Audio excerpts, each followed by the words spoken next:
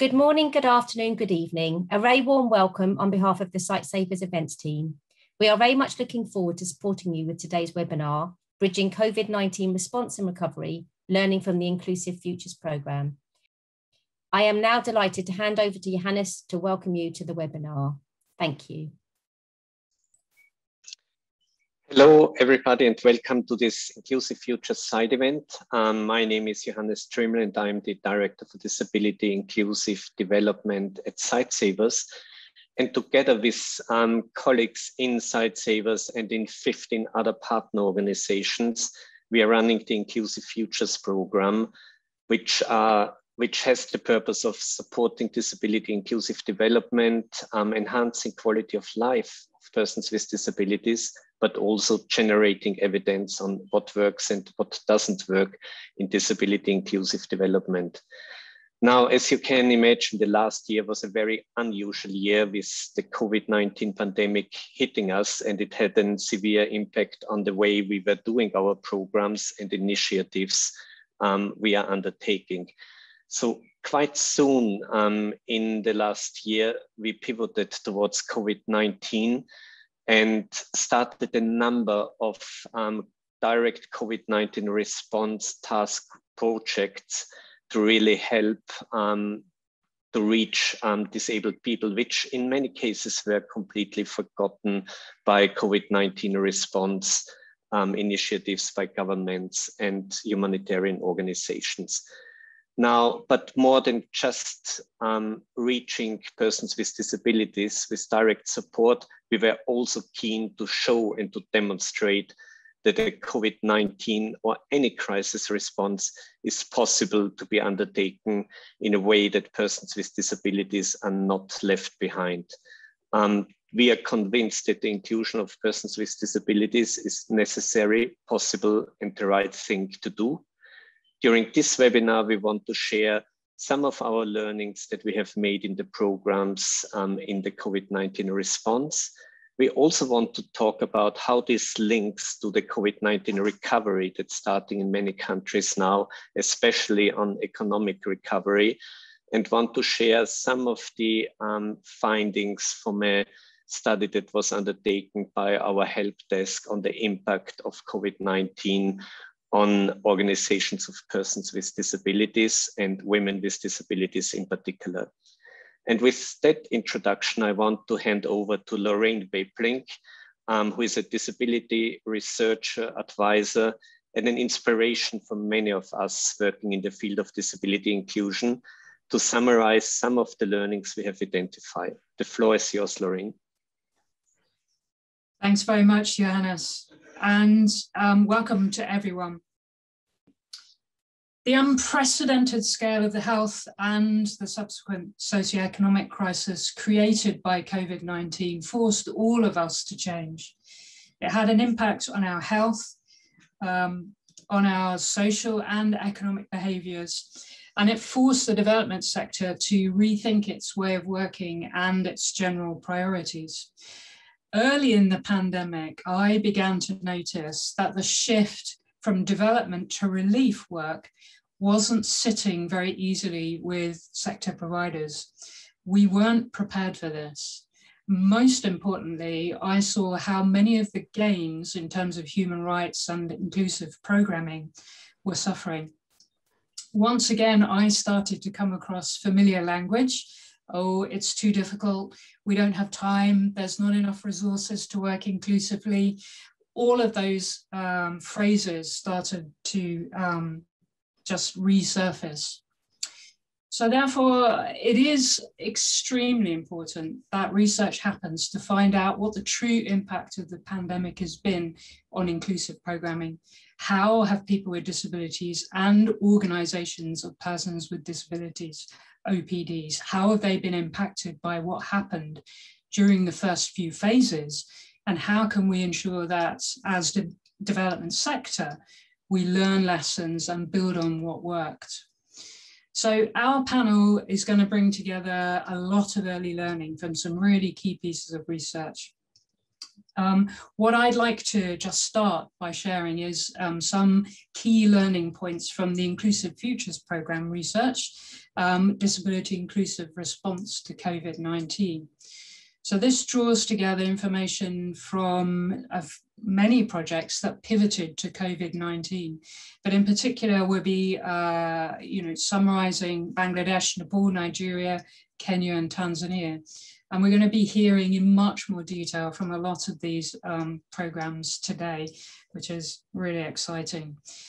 I guess in summary, I have to summarize lots and lots of very, very rich information. Mary also will have the same challenge, but basically in 4 short bullet points, we definitely learned that you have to ensure local needs are included in response planning by partnering with a diverse range of OPDs so that the gaps in responses can be highlighted and mitigated.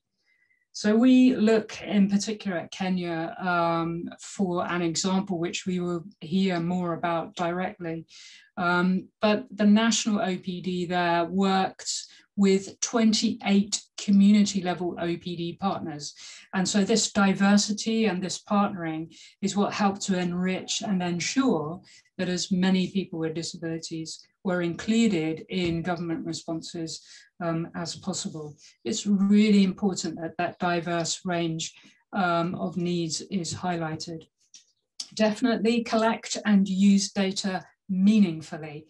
Don't delay responses to wait for data, but use it to make sure that no one is being left out. In Nepal, for example, the local government was using community level data. It was in order to help target its response, but none of that information contained anything about persons with disabilities. So OPDs were able to step in and work locally to create a system of collecting data and information which helped to fill that information gap. Really, really important. Thirdly, we need to ensure that health and economic information, social behaviour information is produced in accessible and relevant ways. There were lots and numerous examples of where OPDs were taking government information which wasn't accessible and putting it into accessible and meaningful forms for their constituents. And at the same time, putting pressure onto service providers to be inclusive from the start. And then finally, that we all have to plan and act inclusively across the board. So within health, within work, within education, we need to be working with OPDs to ensure that all responses are inclusive, not just a small range. So that's all I wanted to say on the Inclusive Futures research. We also have research which the help desk carried out specifically on the impact on OPDs, the organisations of persons with disabilities themselves. We're going to go into a lot more detail in a seminar on that tomorrow. And we also have some people who are going to talk a little bit more about that during our panel today. Now I'd like to hand back to Johannes to carry on, but I do hope that everyone enjoys the rich information that is going to come out of this panel. Thank you. Thank you very much, Lorraine, for this very good and concise summary. And just to say, we are currently finalizing a learning paper that will highlight the learning that Lorraine shared and will also go in some details, so you can expect that to be announced shortly. I'm now handing over to Mary Wickenden from the Institute of Development Studies, a disability researcher with a particular interest in inclusive and participatory research. And she has led together with her team and with many people, disabled people in Bangladesh and Nepal, a qualitative research, especially reaching out also to people who normally are more left behind, or as we call them, underrepresented groups. And I hand the challenge to you, Mary, to share some of the findings and what you have learned and what the researchers in countries have learned during that research piece. Great, thanks Johannes. So yes, I'm from IDS, Institute for Development Studies, and we worked in collaboration with local INGO consortium partners in several countries, but today we're just focusing on Nepal and Bangladesh, and also with the OPDs in the countries. We had 2 local researchers in each country, and in both cases, one was a researcher with disabilities in each country. So the aims of the study were to explore qualitatively the experiences and the perceptions of the COVID pandemic with people with disabilities, to better understand how it had affected them, and particularly focusing on the most marginalized groups, as Johannes said. So we used in-depth qualitative research using a narrative approach, which basically asks people for their stories, and focusing on people with intellectual, psychosocial, and multiple impairments such as deafblindness. So we weren't trying to get to cover absolutely all the different impairment groups.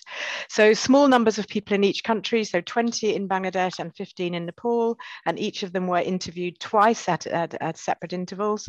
And we were really looking for their perspectives. So these were done online in a COVID safe way, and we used participatory analysis with the team online. And at the end, we had a validation meeting with all the interviewees of both countries so that they could hear about the findings and make comments.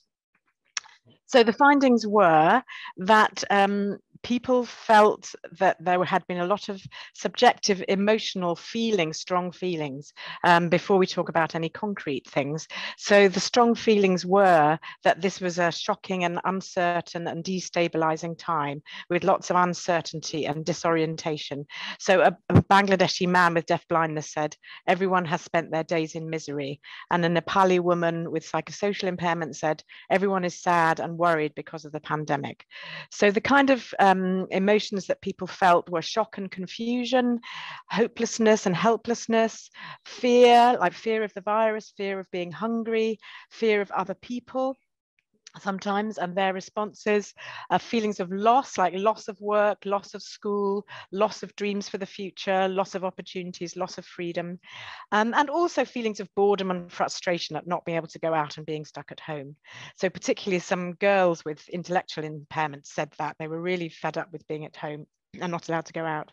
Also, there was anger from many people, the frustration and the worry, and sometimes that led to family conflict or conflict outside the home as well, you know, because of the worry about fulfilling basic family needs and causing a lot of stress. So overall, we got the really strong impression from what people said in their stories that the impact on people's mental health had been very, very negative. Then there were lots of concrete impacts, both related to gender and impairment, so people's individual identities, but also to do with the structures. So there was a difference between what men and women experienced. So women feeling they had extra responsibilities at home, men worrying about not being able to provide for their families, a strain on gender relations. People with different impairments had different experiences. So for instance, people with visual impairment had a lot of worries about touching others, or others were worried about touching them. And of course, that's how they get support and understand the world, through touch. People with intellectual impairments felt that they had lack of information that they could understand. So they were puzzled and scared about what was going on. There were increased communication barriers, for instance, for people with deafblindness, and people with high support needs also couldn't always get the care they normally had. We had a couple of parents, and they also reported increased stress at having their child at home all day, every day. From the structural point of view, lots of financial and economic difficulties around loss of income, fear of starvation or having to reduce consumption of food, increased costs of food, increased costs of transport and medical costs. People talked about help from the government and help from INGOs, but felt that this hadn't been enough, and sometimes it was difficult to access. Also, help from OPDs was very much appreciated. So with finances, with hygiene kits, food packages, and emotional support. Some people said they wouldn't be able to cope without the OPD support. But generally, they said that many services and information was inaccessible or inaccurate information sometimes, and difficult to get relief in the way that other people perhaps were. So overall, an exacerbation of the pre-existing disadvantage that people with disabilities often had, making things worse in this situation. So their recommendations were a bit similar to the ones that Lorraine has already told us: a need for accessible information in multiple formats, more consultation with OPDs in planning for disasters and pandemics and such events, more disability awareness in the provision of services, and more awareness raising about how disadvantage can be exacerbated. So I hope I've stayed in my time, and that's it from me. Thanks, Mary. Perfectly in your time, and you packed a lot of really interesting information. It was really good to hear that the impact of COVID-19 on people with disabilities is a very kind of diverse field, and one cannot just say this is how it is for persons with disabilities. There's many, many realities and many factors, and I think that's important to recognize. Also good to hear that the recommendations are aligning with Lorraine's and the program recommendations. So it's another kind of, I would say, valid point of validation of what we found out. So you gave a great introduction into our next speaker or speakers. So that will be Annika Raman-Lippi from the Center for Disability and Development in Bangladesh. And she's accompanied by a woman with deaf blindness who was a participant in the program. So Annika, over to you to hear about the Bangladesh experience, and especially CDD's experience in reaching out to persons with deaf blindness in our COVID-19 response.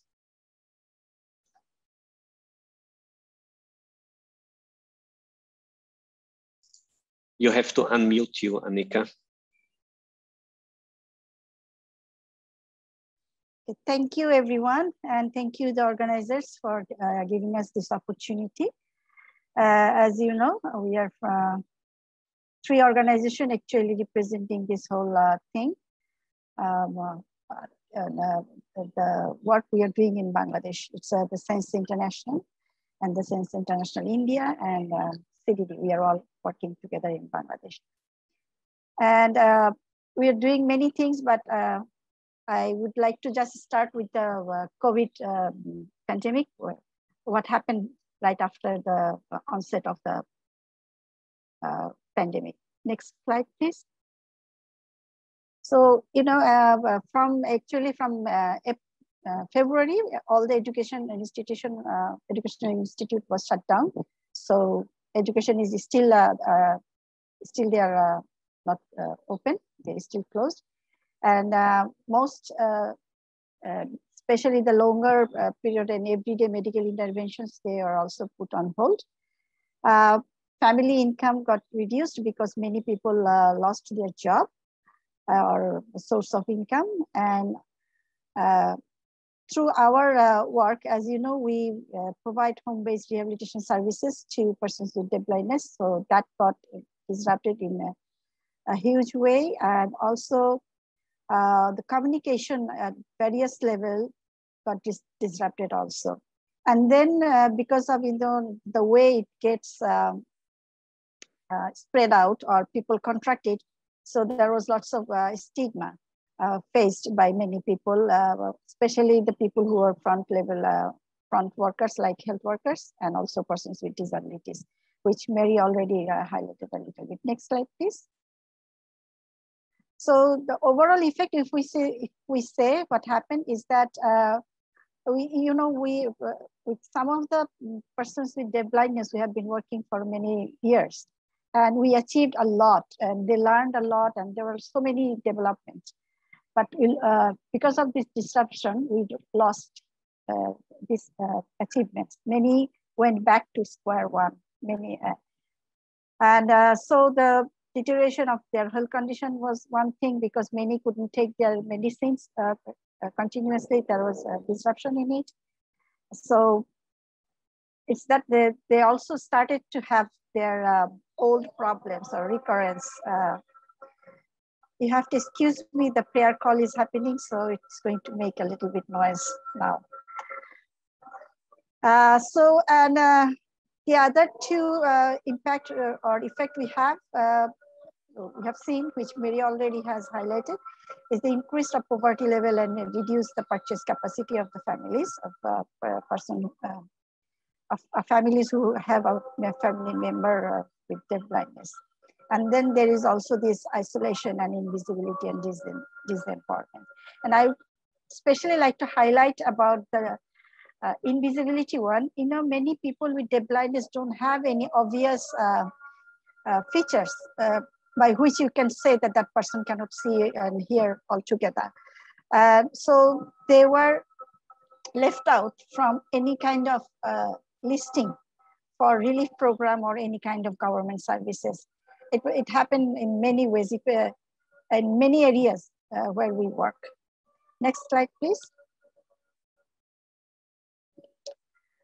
What we did is that with the UKAID and also with the Inclusive Future and all other support, we reached out families with cash support so that they can purchase what they need. Actually, we could prepare a package, but that might not have been very appropriate as per their need. And we provided this money in 3 installments within the month, within 4 months of period. And then we also provided seed money to the families who lost their IGA so that they can start another IGA.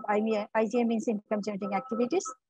And then we also provided support to many families so that they can access the government and other private organizations' COVID relief programs.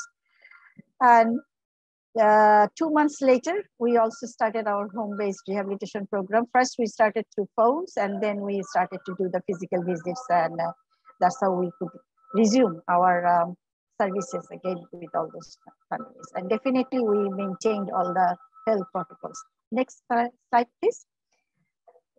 Now I'm going to share the story of Maliha, who is going to also share her personal feelings.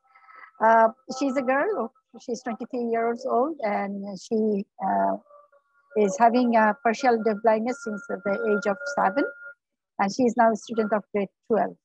Her mother is a health worker, and she's the only caregiver for her also.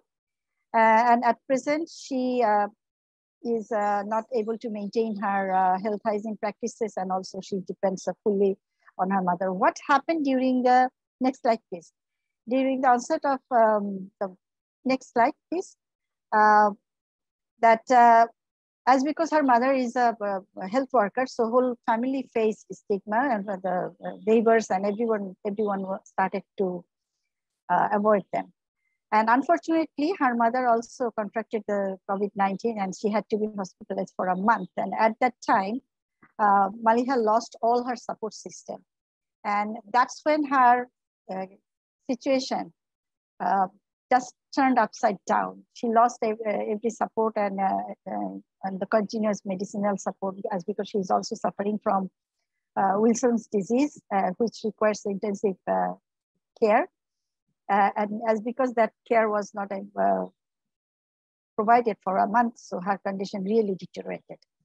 So she developed some mental health problem also, like she's very anxious because she was not used to using her mom's support. And then she also developed some problem behavior, and still it is going on. She has become a bit destructive and very short-tempered. And as I said, that her education is also being disrupted for the last 15 months. What we did when we were able to resume our support, we are continuing with our previous supports. And through our National Resource Center on Deafblindness, we are providing all kinds of support she requests. And also we are following up. Most follow-ups are done through telephone, and some are done physical visits. So we will hear from her, but first she will, as because her speech is very unclear, she will just introduce herself and her mom, and then we'll be talking with her mom. Okay, Maliha, একটা unmute করেন। মালিহাকে বলেন ওর নাম পরিচয়টা দিতে, তারপরে বলতে যে ওর মা যে ওর পক্ষ হয়ে কথা বলবে। দেখা হ্যাঁ বলো বলো আমার নাম বলো। আমি মালিয়া সিনিয়া, বলো আমার নাম মালিয়া সিনিয়া, বলো জোরে বলো, এখানে জোরে বলো। মালিয়া সিনিয়া।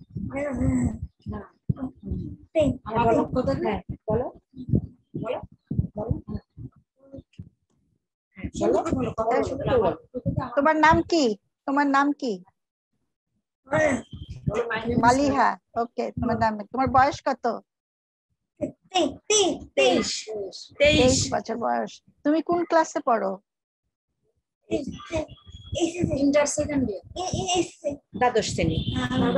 দ্বাদশ শ্রেণীতে পড়াশোনা করো। থ্যাংক ইউ মালিহা, তোমার সাথে পরিচয় হয়ে আমাদের খুব ভালো লাগলো। She is Maliha, she is 23-year-old and she is studying at grade 12. Maliha, তোমার পক্ষে তোমার মা আজকে আমাদের সাথে কথা বলবে, তাই না? আচ্ছা, তাহলে মাকে বলো আমাদের সাথে কথা বলতে। আসসালামু আলাইকুম। ওয়ালাইকুম সালাম। আপা, আপনাদেরকে একটু খুব সংক্ষেপে, যেহেতু আমাদের হাতের সময় খুব কম, আপনি একটু বলবেন আমাদেরকে যে এই মহামারী শুরু হওয়ার পর আপনারা কি কি চ্যালেঞ্জ ফেস করছিলেন, কি কি সমস্যার মধ্যে পড়েছিলেন,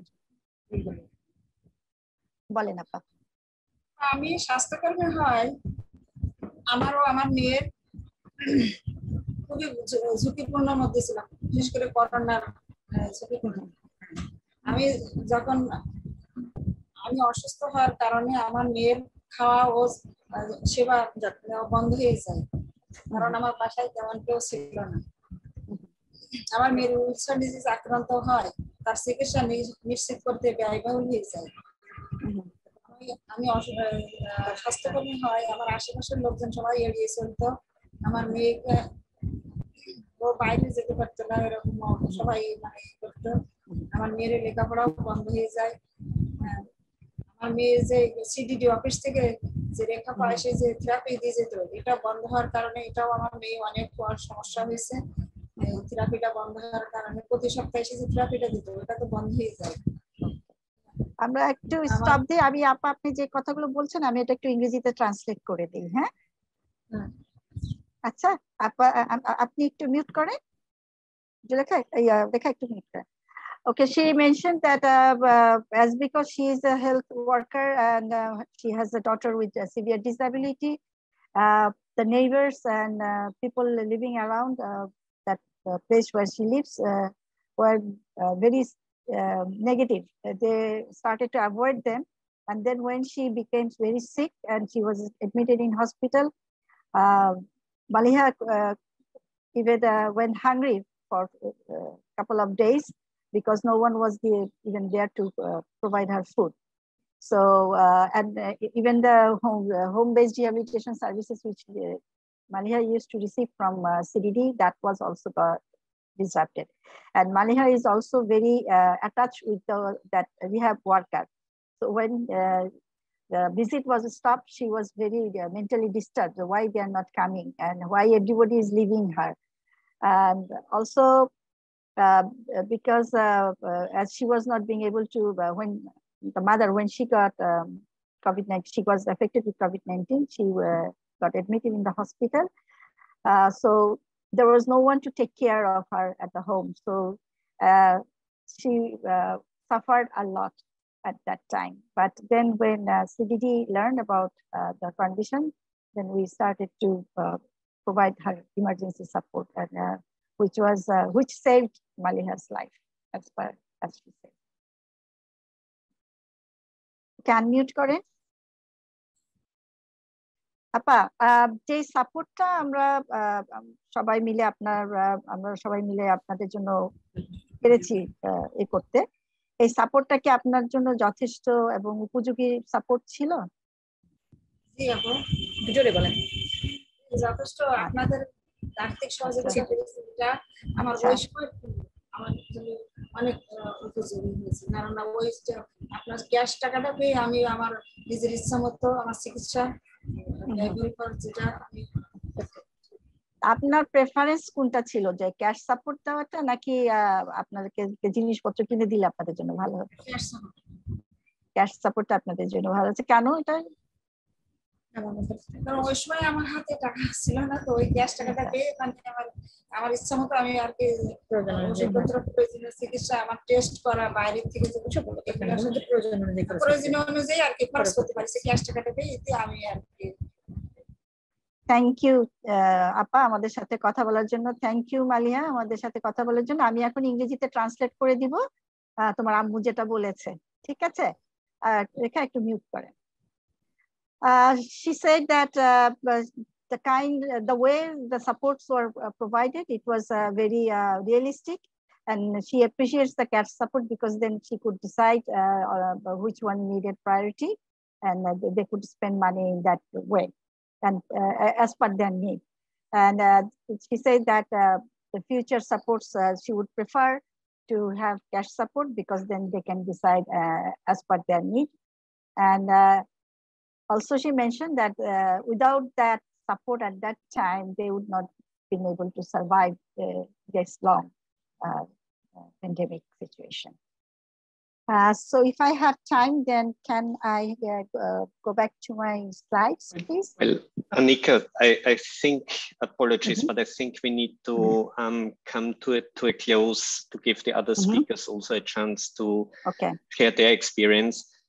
But thank you very much for your powerful presentation, to share the work that you have done with many persons with deaf blindness and their families.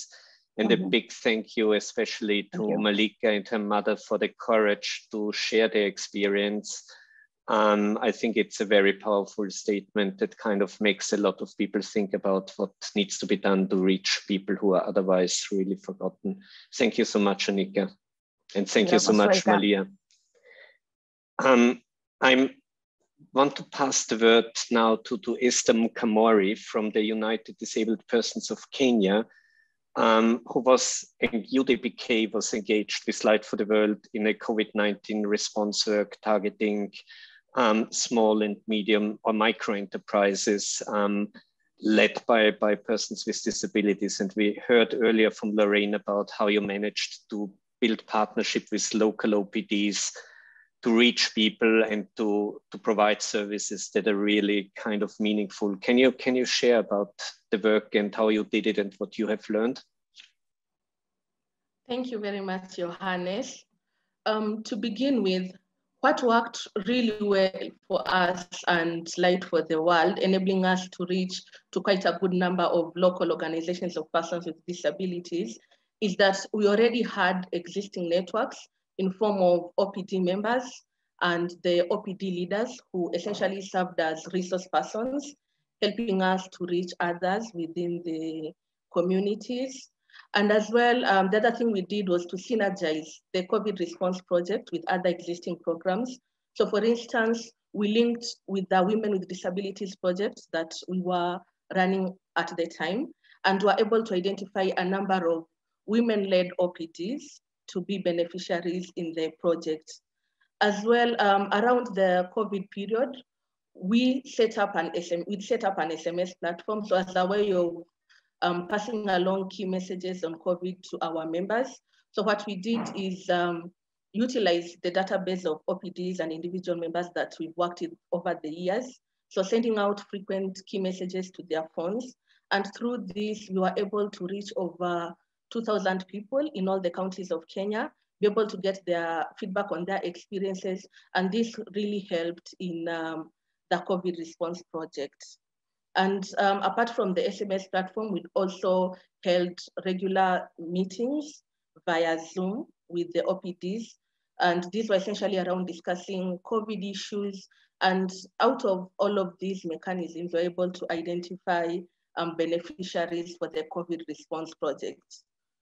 So the effect of this on the program was that together with Light for the World, we were able to assist a number of these OPDs to keep their businesses afloat during the COVID period. So this is through the seed money grants that we issued, and as well business development services support. We also supported a number of OPDs to diversify and improve their livelihoods through trainings on making hand sanitizers, hand wash, and bleach, which were in high demand at the time. And through this, they became entrepreneurs, making these products for sale. Another success as well is that we're able to link the OPDs to opportunities available at the local level. During this period, the counties in Kenya formed COVID response committees, which essentially served to spearhead the management of the pandemic at local level. And this included coordinating different types of social assistance. So we were able to link our OPDs to these opportunities. And as well, the forums that we created, they served as platforms to discuss issues even beyond economic stability.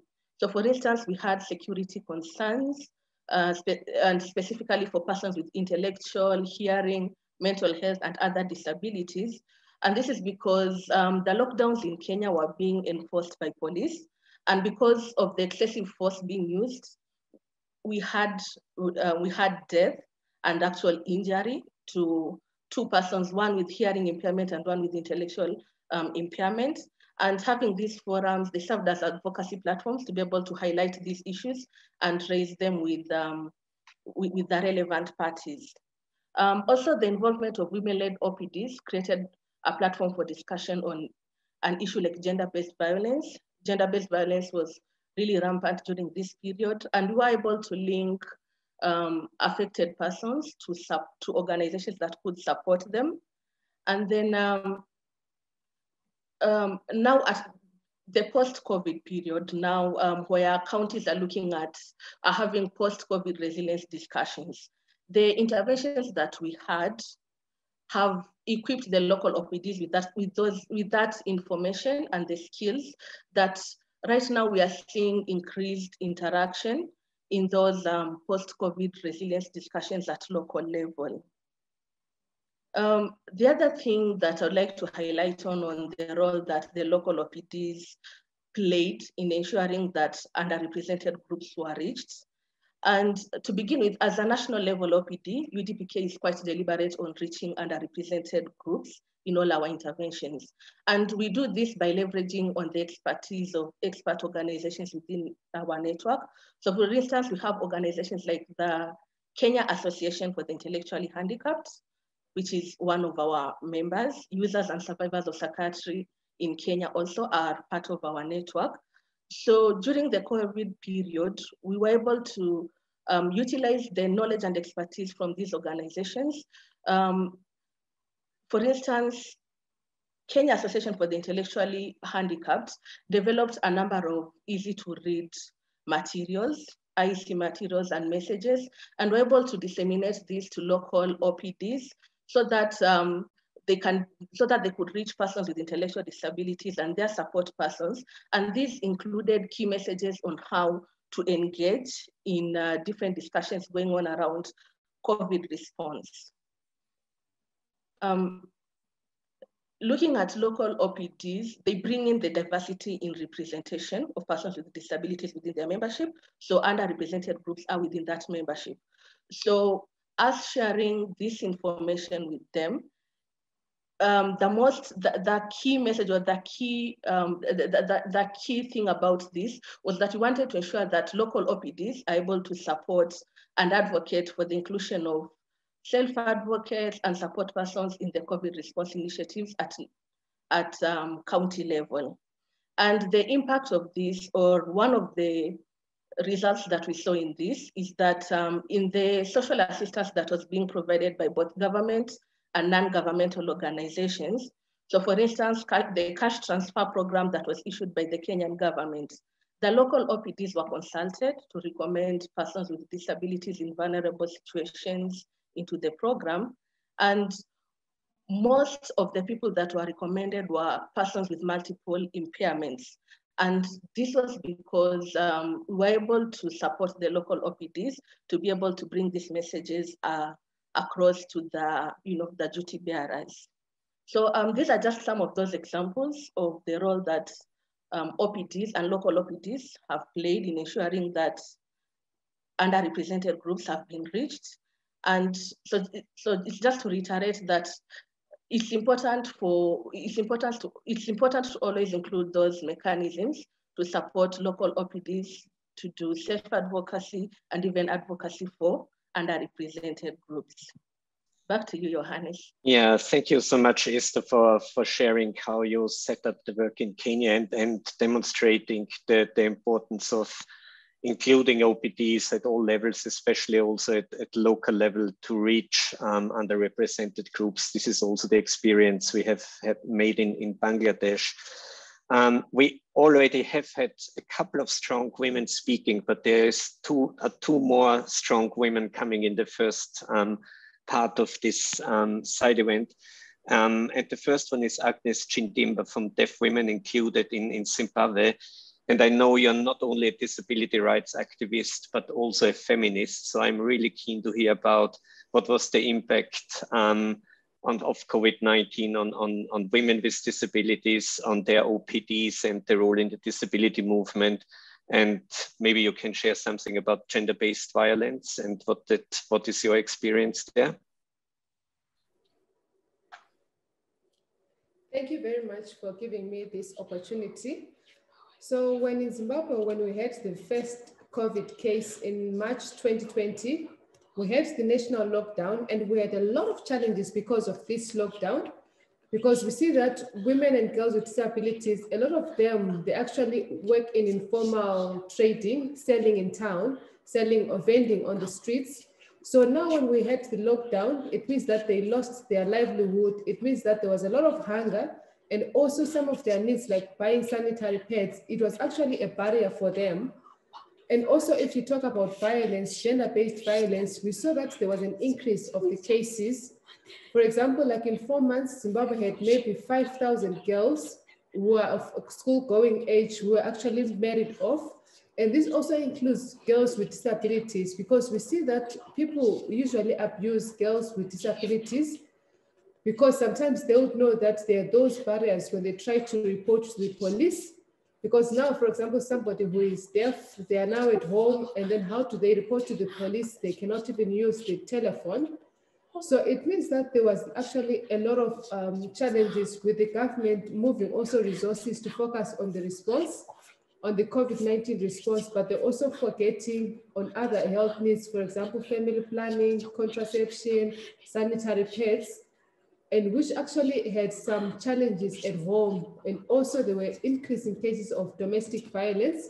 I'll give an example of a deaf woman who was saying that my husband every time was demanding sex, and I would say, well, I don't have contraception. And that started domestic violence within the home as the husband continued to demand the sex. So we actually had a campaign for the pad drive to try and also support girls and women with disabilities with sanitary pads, with soap that we also gave to them.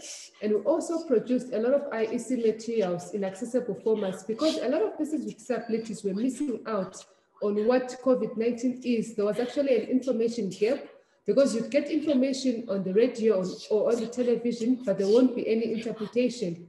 So it means that deaf people are also missing out on this information. So really we started actually disseminating a lot of IEC materials on social media groups, because we wanted people with disabilities and deaf people to understand information in sign language. We also had subtitles, and we had voiceovers, because we've got other friends who are visually impaired who would also want to benefit. So we also joined the government's communication group on health and COVID-19.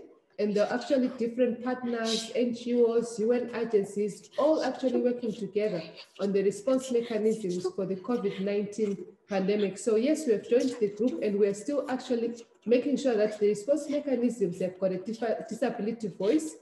And also because it's important that policymakers understand inclusion. And also we were lucky because we saw that it was a very difficult time, especially with our budgets. Everybody was working from home. And so, for example, at our office, we are 5-6 members. So if everybody's working at home, it means that you're now buying data for all these households. And it was difficult for us to actually change our budgets. And you know, sometimes online it's also expensive, because you also need to buy data. But we were lucky because we were working with Amplify Change, and they were flexible with the budgeting. They allowed us to change the budgets to make it actually appropriate and responsive to the COVID-19 pandemic. Because when we did the budget, it was before the COVID-19 pandemic. And also Womankind, who actually, they gave us a resilient fund, because they understood that there are actually needs that need to continue beyond the pandemic. because we also had our communities who were also suffering, and some of them, they were actually in very poor and devastating situations. So we'd also be able to support them. So we'd go even to the most marginalized communities and try to support the persons with disabilities in those areas. So we tried to talk to our donor funders to also support us in different ways. And yes, they were responsive, especially those in the women's rights movement. For example, Amplify Change and Womankind. And also in other organizations that actually work on disability and SRHR, it is actually good to learn from such practices. And also we learned something which is important, that organizations of persons with disabilities, they're important because they actually help to solve some of the gaps that we have. Because sometimes the mainstream organizations, or maybe the mainstream would say, service providers would say, well, we don't know where people with disabilities are. So we've been actually partnering with other women's rights movements and other youth movements to conduct research and also other services. And also another thing which is important is that persons with disabilities, they also need to lead in these response mechanisms because they know what is important to them. They know their concerns, they know what they need. So I'll make my presentation short. Thank you very much. Thank you so much, Agnes. Great info and great learning. And I think one of the points I'm picking up also is the importance of partnerships, where you just said how important it was to partner with the women's rights movement, with the youth movement, but also with the government on communication and so on. And it all helps to increase access, etc. So I think a lot of very useful learning in your intervention. Finally, now we are hearing from Deborah Iyute from the National Union of Disabled People of Uganda. And she will share experiences from Uganda on what were the lessons learned in Uganda on making the voices of persons with disabilities heard in the COVID-19 response, and maybe also giving us hints on what more needs to be done in the COVID-19 recovery and policymaking more generally. Deborah, please go ahead.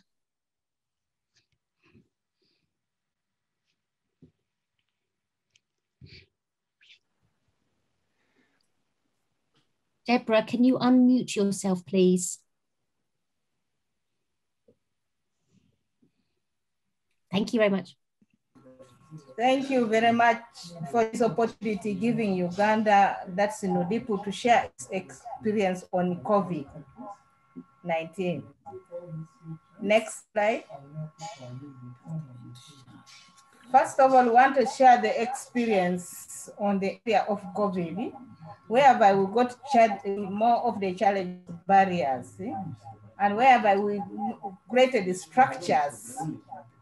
Like, for example,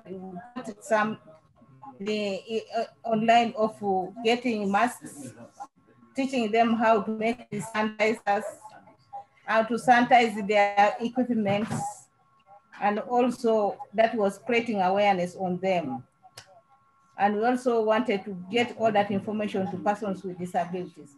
Then another challenge was information. Communication was a barrier, access to information. Many people, maybe blind, could not read the information. And also people who are deaf from grassroots got challenges to access this information.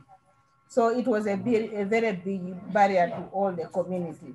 And economically, also people got a challenge whereby most persons with disability lost their jobs. At the end of it, the expenditure and the livelihood went down, and people started suffering from poverty, taking them back to where they were left.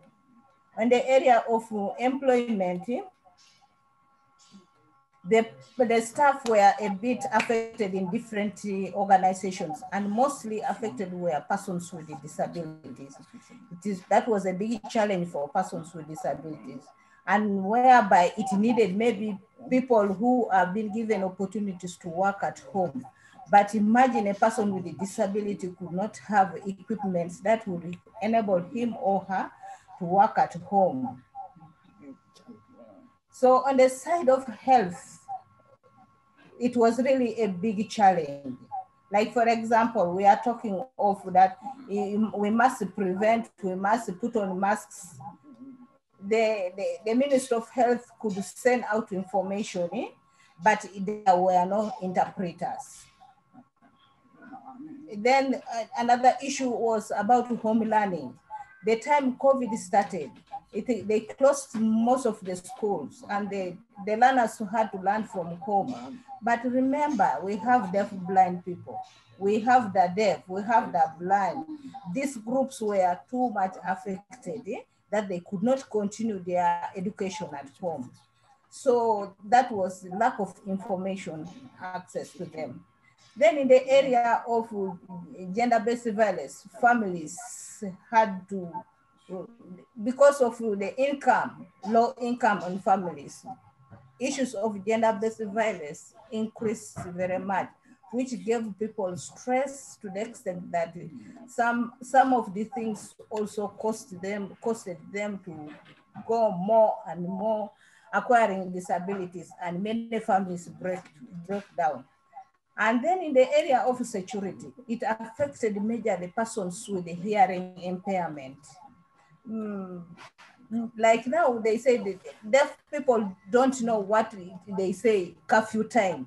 So they could move anytime, and at the end of it, they were beaten. And one of deaf people was shut down, and now he has become physically again disabled just because of access to information which he didn't get. So there was also another issue about food distribution. In some areas it was good, but in some areas persons with disability majorly missed this food from government. The next slide. We have seen, yes, there are so many challenges, but we as NUDIPU, as an umbrella organization for persons with disabilities, we want to say thank you very much for partners, for giving us funds in the area of COVID awareness. The media campaigns, the TVs, the press conferences. So NUDIPU had to create more awareness in the area of COVID to persons with disabilities. So most of these people, when they saw maybe on TV, really came to understand that these things, this COVID is really very serious, whereby we had to put sign language interpreters on the TVs. Even when the president was giving speeches, we could have deaf people whereby sign language interpreters whereby the deaf people got information. So our advocacy helped to sensitize and also improve on the food distribution. Yes, there was a need, but to some extent, we saw that persons with disabilities also got from the provisions of food distribution. So also our advocacy helped government to appreciate the representation of persons with disabilities on the National Task Force on COVID. So this person sits and engages and communicates and shares on issues of disability. And this was also replicated up to district level, that each district, each task force in the district has to have a representative of persons with disability, and also to create awareness on the needs of persons with a disability under COVID.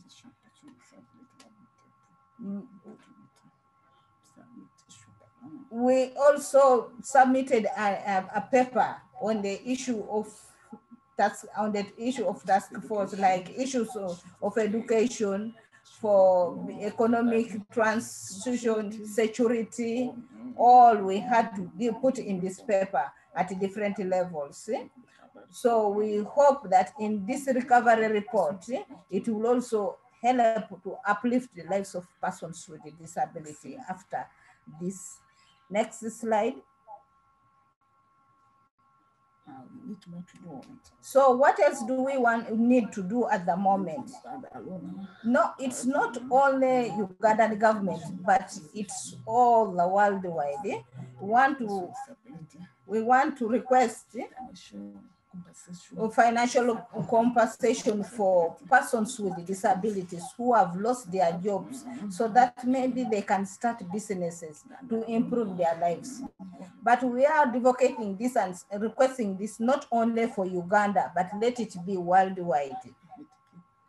Let the governments give financial support to persons with disabilities, and also tax exemption for persons with disabilities to help them to get equipment that will enable them to work at home.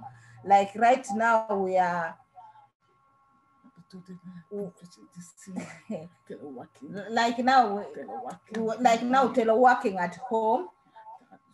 Then also to strengthen employment laws, prioritizing on employing persons with a disability, especially in the times like this emergency, that persons with disability would also be retained at places of work. We also need to speed the regulations on persons with disabilities to help, in case if it's really approved immediately, it will help to implement the Persons with Disability Act. Next slide. We also want to promote the involvement of organizations of persons with disabilities. In case of anything that they would be consulted, like in the area of COVID, they would be consulted what should be done, what involvement and what idea should be given. It's also very important to have data of persons with disability who have been affected by COVID to help them in planning and budgeting. If government has data of persons with disabilities that have been affected by persons with disability, it will be easy for the government to budget for them. So there's also a need to have comprehensive social protection framework in line with the needs of persons with disabilities, especially those who have double disabilities, so that caretakers, parents, like for example, deaf, blind, the parents should be given at least some money to help them keep these people and give them their livelihood. Next slide.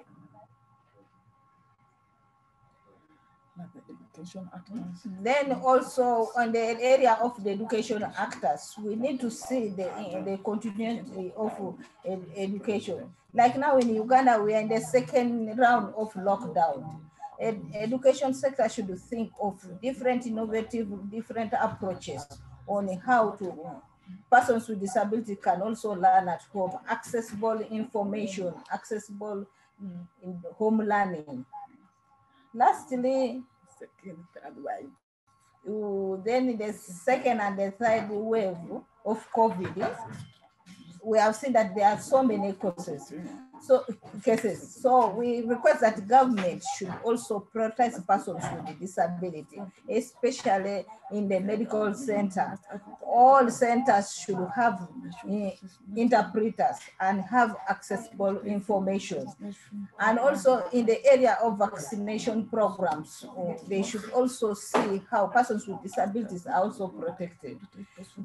Governments all worldwide, please, we request that you give in the programs of vaccination that interpreters would be there to give services for persons with disabilities. Thank you very much. Thank you, Deborah, for sharing learning and experience from Uganda, and especially for pointing to some of the areas what more needs to be done. And you mentioned a couple of times economic recovery, which is the focus of our second part in this side event. And so I'm handing over to my colleague Simon Brown to lead us through this second part. Simon, please. Thanks, Johannes, and thank you, everyone. Just a quick reminder, if you do have any questions for any of the presenters and speakers, do pop them into the Q&A tab. We'll likely carry on after the scheduled end time to have that question and answer session for anybody who wants to stay on.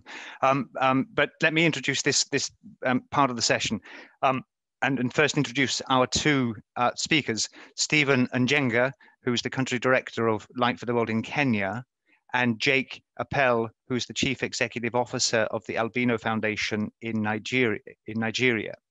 And as Johannes said, this part of the session is focused on livelihood response and economic recovery. And I'm going to turn to Stephen first. Stephen, Kenya's economy fared reasonably well in 2020, better than expected, with an overall contraction of just over 1%.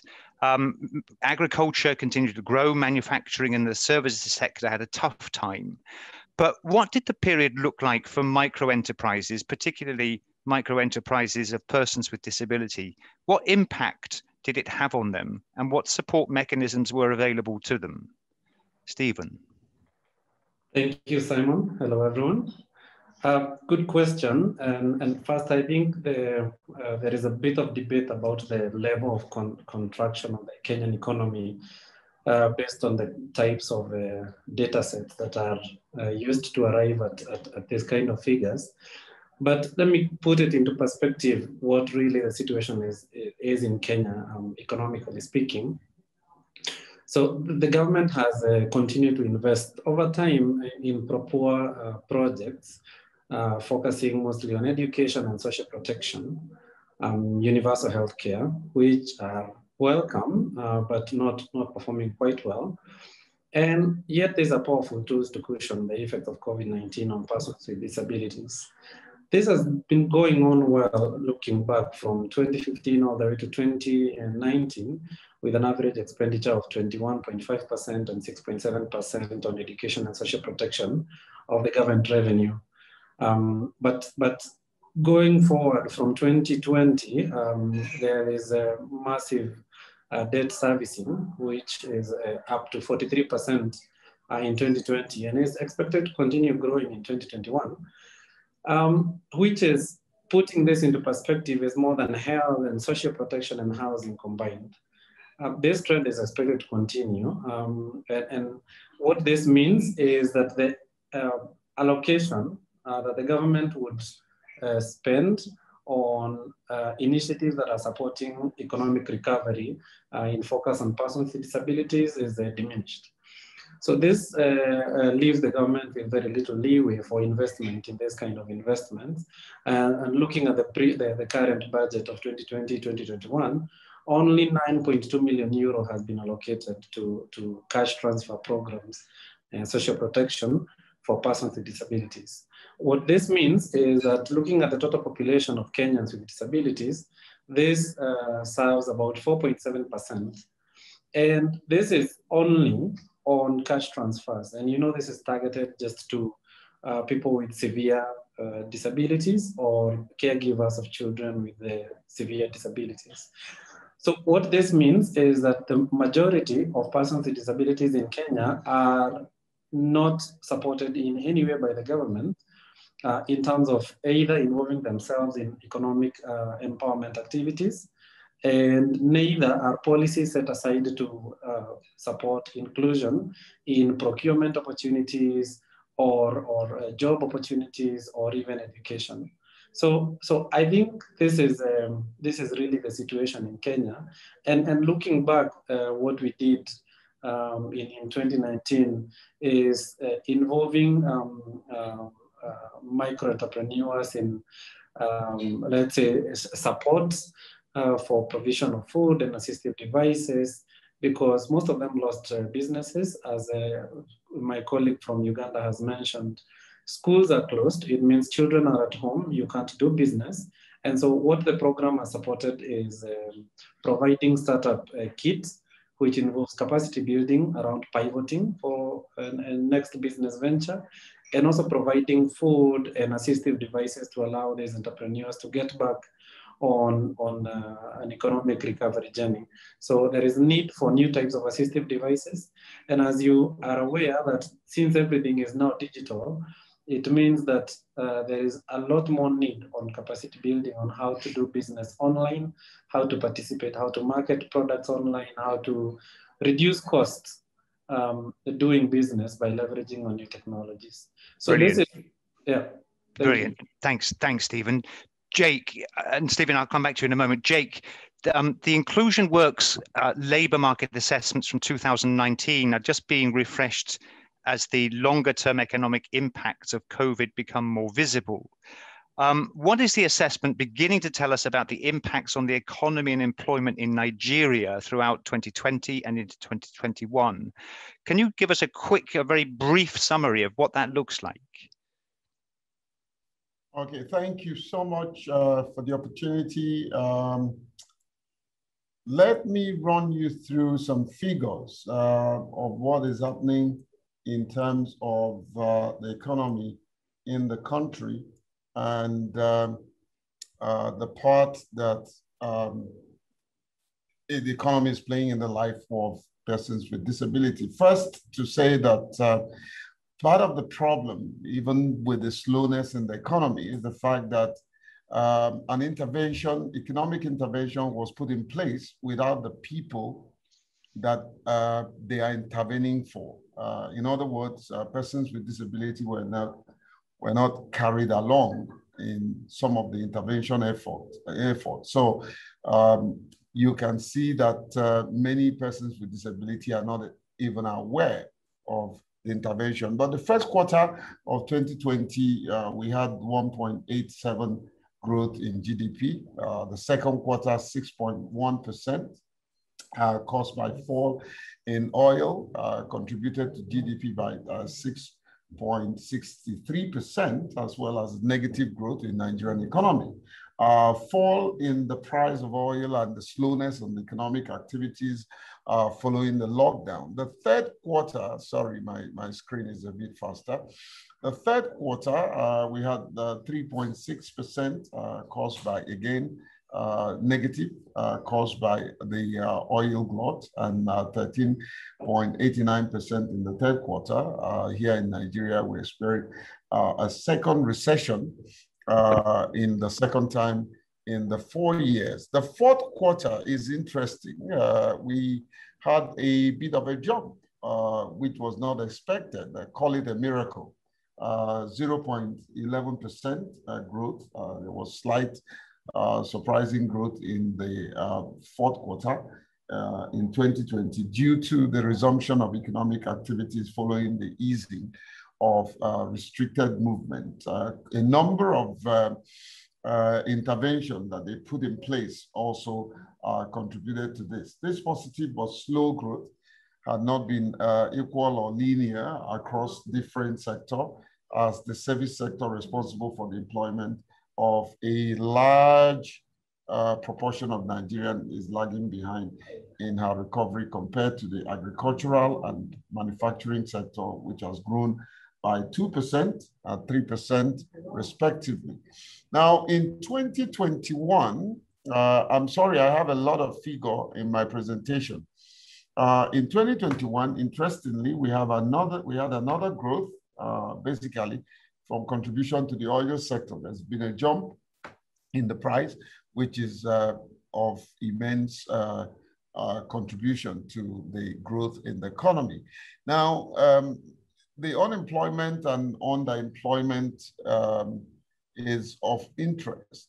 It became more evident that the prevalence of COVID-19, which affects, became more prominent in 2021. Nigeria recorded an unemployment rate of 27% in the second quarter of 2020, which coincided with a period of lockdown in Nigeria, and this grew to 33.21% in the fourth quarter of 2020.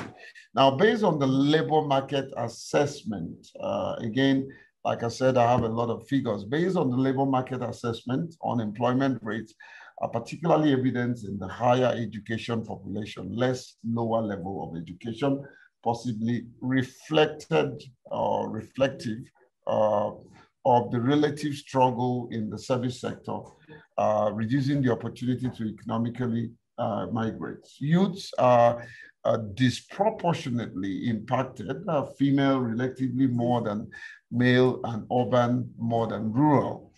Now, with a large population in Nigeria being employed in the informal sector, particularly the service sector, forgive me if I have some spelling error, I'll blame it on my eyes. It lagged behind in the growth, and the restricted movement due to COVID-19, in addition to poor working conditions, brought about economic losses, reduced demand, lack of access to market, as well as loss of mobility of people and goods. In spite of the economic stimulus package, which the government put together, unfortunately, as you know, that many of persons with disability had no access to most of this economic stimulus package, simply because they have no businesses. And then, of course, many of them are not even aware of what the packages were. So it was put in place by government as part of its COVID-19 economic sustainability plan. The effect has not been able to trickle down effectively to persons in the informal sector. This is due to unregistered business, of course, from the community. Most of them are not aware of the registration process. Many of them don't have accounts. So it's very difficult to actually, for them to access all of this stimulus package. Thanks, Jake. I'm going to have to interrupt you there. Thank you for that. I'm going to come back to you very briefly in a moment, but just switching back to Stephen. Stephen, looking at the economic recovery and the what additional mechanisms are going to be really important for those micro enterprises, either through stimulus packages or restructuring mechanisms like AGPO? Maybe give the one or two really tremendously important mechanisms that are going to be supportive of micro enterprises of persons with disabilities. Yeah, thank you.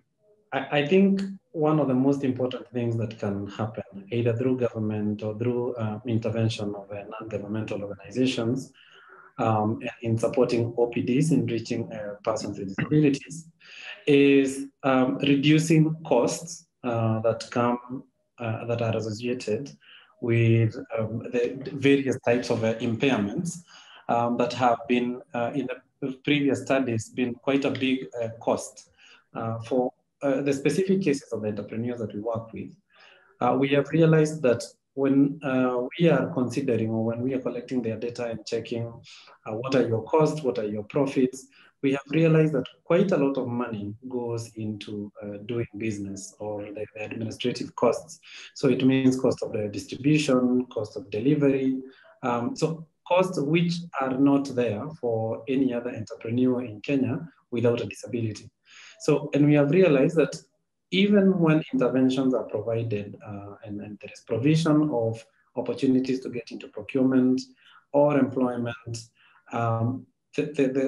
the total net that is left with this entrepreneur is still this small in comparison to entrepreneurs without disabilities.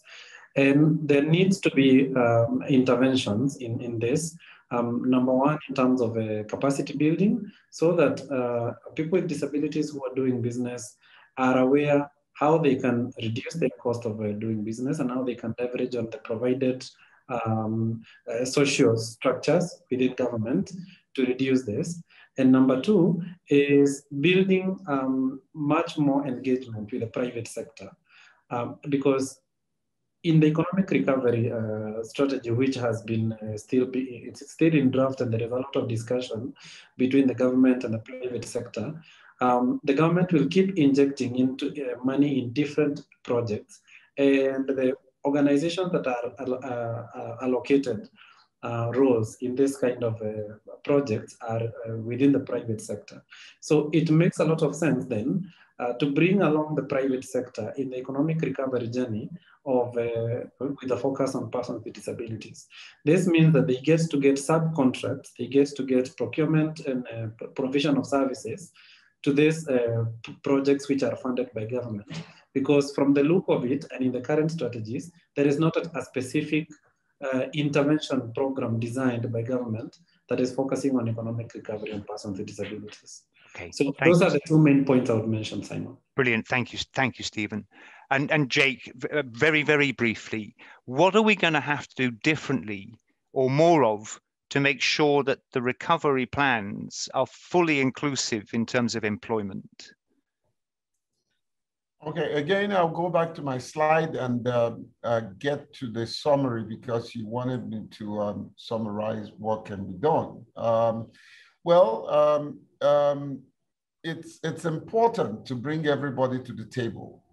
It's important to look at issues that can serve as an opening for the labor market. The engagement of the private sector is will yield a lot of interest in getting persons with disability employed in the labor market. We have just, through the work we're doing with Site Savers, engaged the largest private sector organization, which is the Chamber of Commerce in the city of Abuja.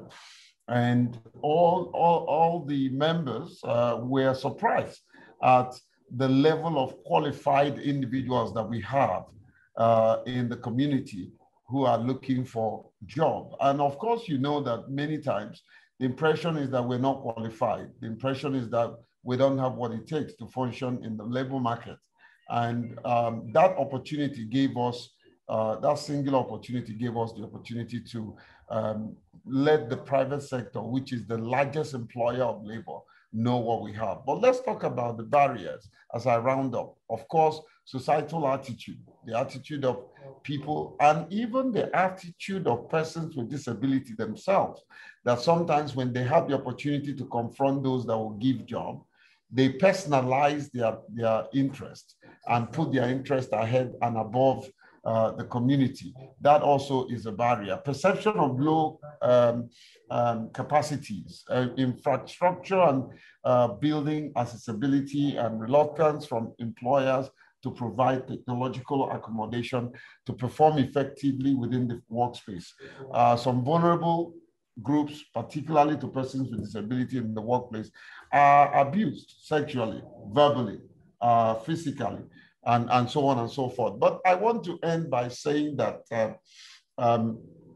the persons with disability, until government begins to probably create incentives, you know, for employers of labor, like tax rebates, you know, like giving certain, you know, fruitful incentive to employers of labor so that they can engage and employ persons with disability. There's also a need for proper awareness within the community of persons with disability for those of them who are qualified to come out of their shell and place themselves in the labor market. We're engaging the Ministry of Labor in Nigeria and letting them know what information that they have to pass on to those that are within their system. I want to close by saying that all of us on this platform and everyone that is listening to us, the day you were born, you cried.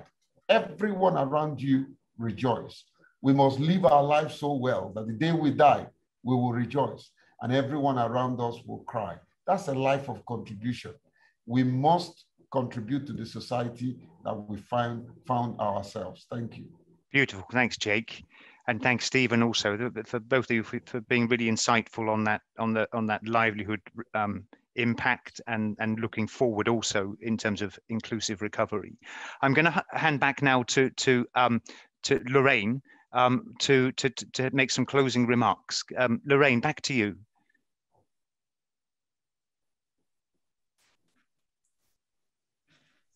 Yeah, thanks very much.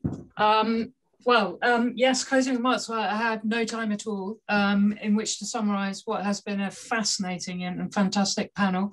It's very difficult to summarize, except I think one of the things that has struck me is that there is very, very clear evidence that there were huge gaps. And the thing about this pandemic is that it exposed a lot of those gaps. In the past, I think those gaps would have just continued and been fairly, not many people were taking much notice. What has struck me about all of the things I've heard today is the amount of involvement that OPDs and individuals with disabilities have been having in advocating to mitigate against those gaps. And I've seen lots and lots of innovative and interesting stuff happening. I wish the gaps hadn't been there, but I feel empowered in some way by the fact that so many people have been working so hard on behalf of some very, very under-resourced people to make that difference. So I feel that there is a level of empowerment which I haven't really experienced before. So I would like to say thank you very, very much to absolutely everyone who contributed to this. And I hope that everyone had an informative session. Thank you.